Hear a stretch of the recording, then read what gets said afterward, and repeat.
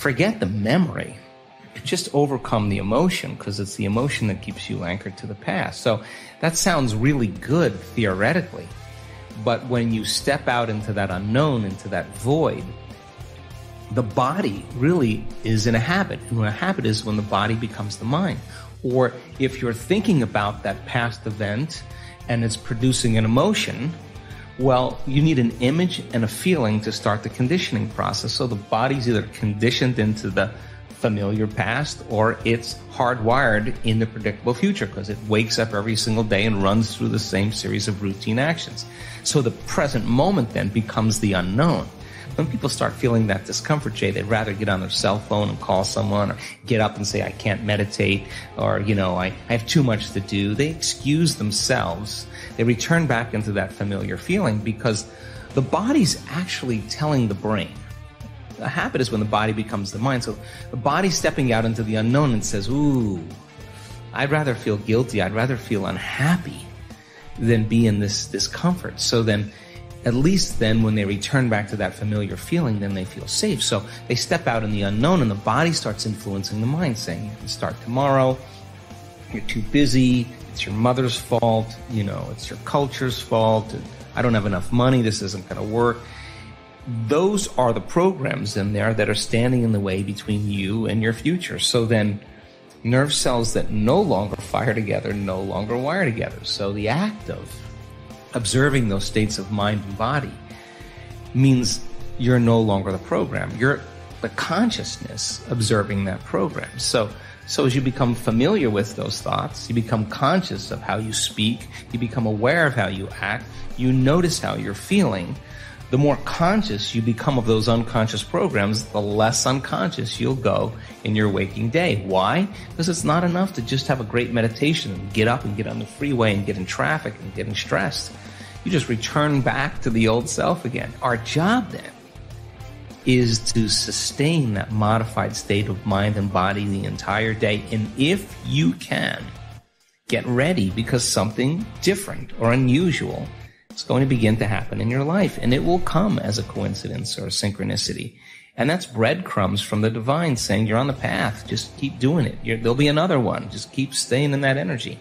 In your life, if you start returning back to the same reactions, to the same people and circumstances, you're returning back to the old self. So you got to stay conscious in your life. And if you're not being defined by a vision of the future, then you're left with the memories of the past, and you will be predictable in your life. So crossing that river of change from the old self to the new self, there's a neurological, a biological, a chemical, a hormonal, a genetic death of the old self. But if you teach people there's something on the other side, they won't give up on themselves. They'll keep going. So there's enough evidence to encourage people. And you can't tell me you're too old to do this work. You can't tell me you're too sick to do this work.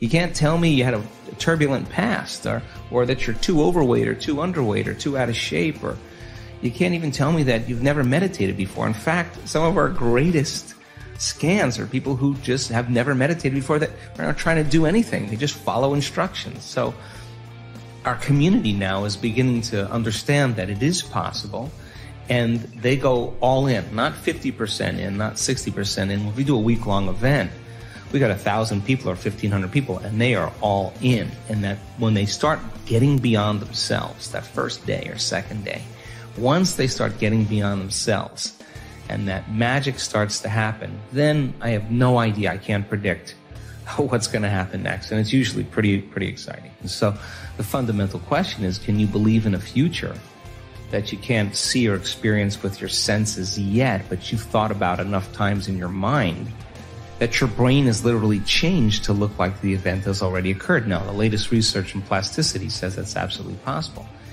And can you select a new possibility in the quantum field and begin to emotionally embrace that future every single day to such a degree that your body, as the unconscious mind, the objective mind, does not know the difference between the experience in your life that's creating the emotion and the emotion that you're fabricating by thought alone, to the degree that you begin to signal new genes and new ways to change your body to look like the experience has already happened. Now, The latest research in epigenetics says it's absolutely possible. Now, think about this.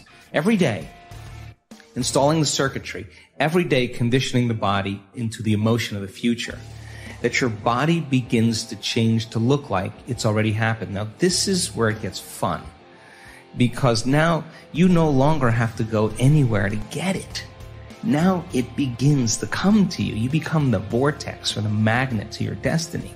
So then people who come out of their meditation and they say, well, I just focused on my wealth, why isn't it there? Well, you're not that good.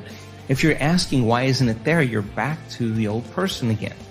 Stay in that state for an extended period of time as an experiment, as the scientist in your life, to keep your energy connected to the dream of your future. And then see what kind of effects begin to take place without moving into impatience, without moving into frustration, without starting to analyze why it hasn't happened or when. That is the trap of defining reality with your senses. So you have the thought of your future and you don't see it, then you experience separation.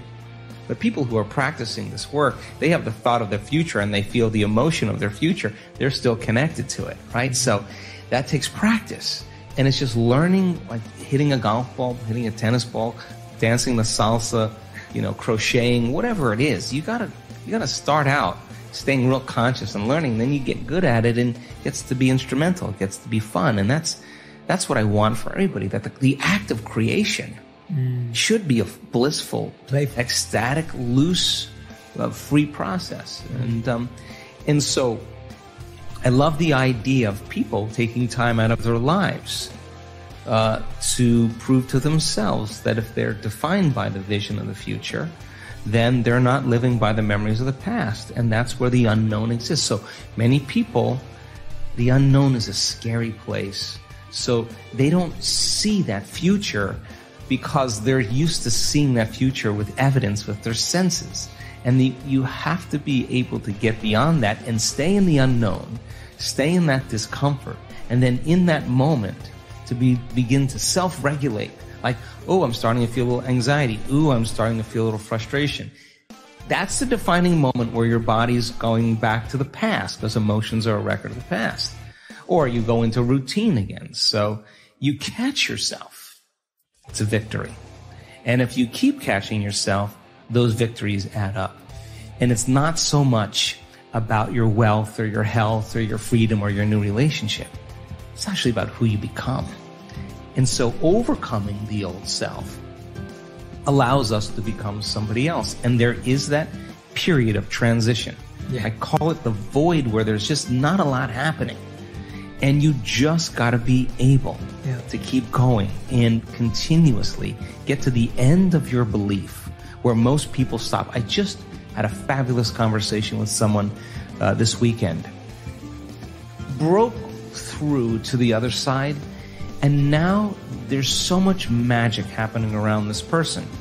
But she's worthy now to receive it. And that is the key, because the universe only gives us what we think we're worthy of receiving. So we got to become initiated into this and understand it.